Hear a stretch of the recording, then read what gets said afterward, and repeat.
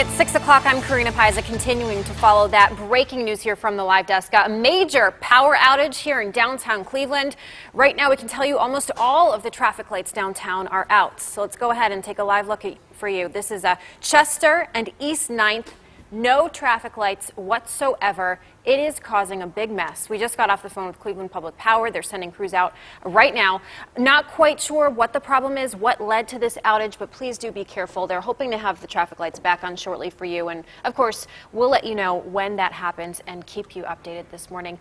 Now over to Jackie Zabelski for a look at how this is affecting traffic. Quite a mess, Jackie. It is quite a mess, and right now we are seeing that it's still relatively early. There aren't too many cars in downtown Cleveland, but the longer that those lights are out, the bigger of an issue that it will be. So I want to remind you, if you are heading in that area of downtown, East 9th, Euclid, anywhere where you have those traffic lights out, you are going to need to treat that as a four-way stop unless police are on scene directing traffic. Please drive slowly and carefully in a situation like this. As for the